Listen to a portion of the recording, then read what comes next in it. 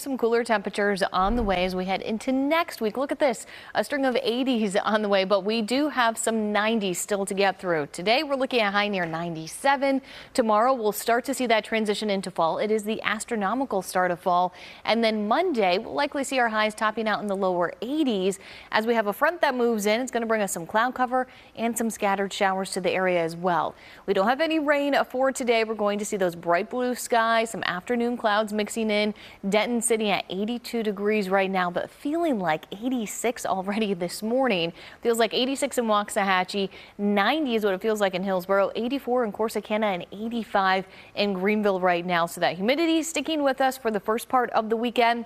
The pups, they're probably going to request a dip in the pool like Archie here to help cool them off. That's a great place for the humans to be as well, because by 2 o'clock we're already at 94 degrees, and then even heading into 6 p.m.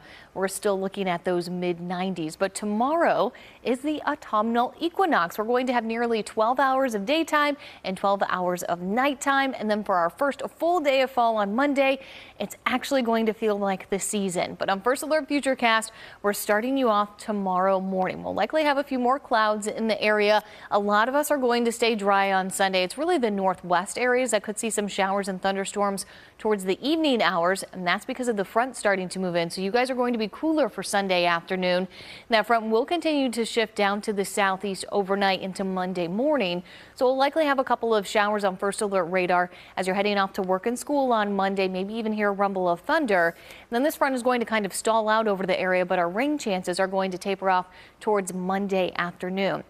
Although we are going to see a couple more disturbances moving in Tuesday into Wednesday, so we will continue to see some scattered showers in the area.